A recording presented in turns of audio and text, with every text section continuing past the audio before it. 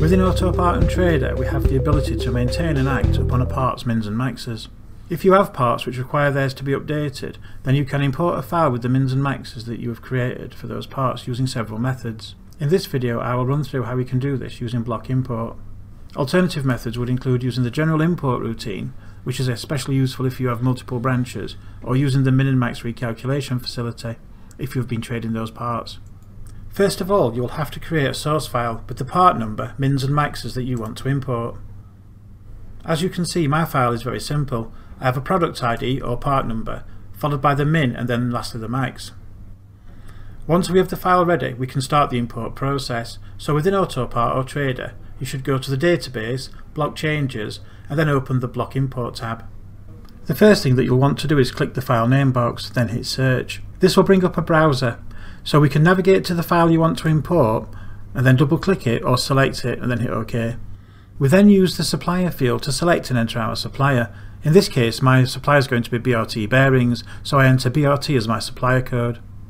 We then move on down to the options and make sure that update existing parts, price and product details is ticked.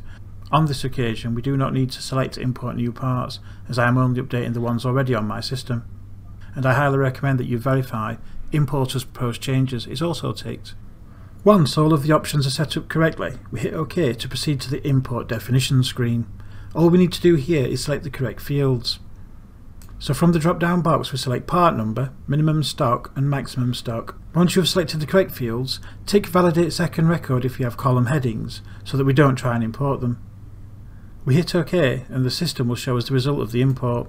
Once the import is done, we can go over to the proposed changes tab to verify that the changes are what we actually expected. When you enter the screen, you will see any proposed changes that have not yet been completed or cancelled. Select the line that you want to investigate and highlight it. Click on this and then amend. This will show you the part number affected, the from value and the new value. Once you are happy with the changes, select the lines to authorise and then press OK. As one final check, we can just go into the product and price file maintenance section and check a part or two to make sure that the updates are correct. I will enter a part from my file, BRT 1416. We can see that it has a minimum stock of 7 and a maximum stock of just 21. If we take a moment to cross-reference that with our file, we can see that that is in fact correct. I would also like to quickly walk you through the importing of just a net purchase price from a supplier file. We will use the same screens and the same procedure as before, so let's go back into Block Import tab via the database menu and the Block Changes screen. As before, click on the file name box and then hit search. Navigate to the file you want to import and double click on it to select it or just hit OK. We then enter our supplier, and once again I'll be using BRT as my supplier code.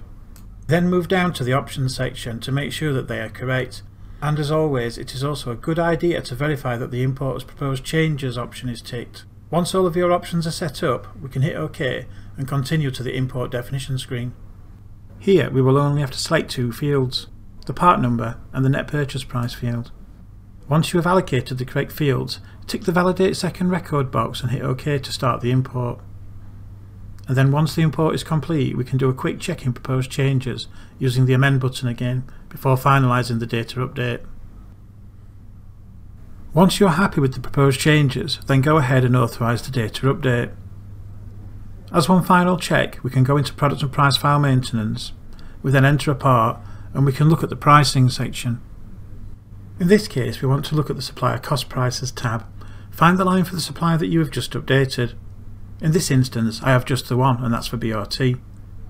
Then you can compare the figures on your system now against what is in your price file.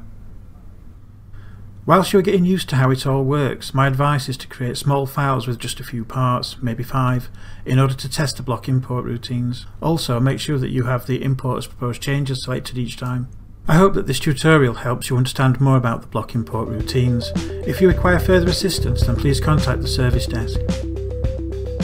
If you would like to be kept up to date with the ongoing developments at MAM Software, then please follow us on social media, YouTube and our community portal.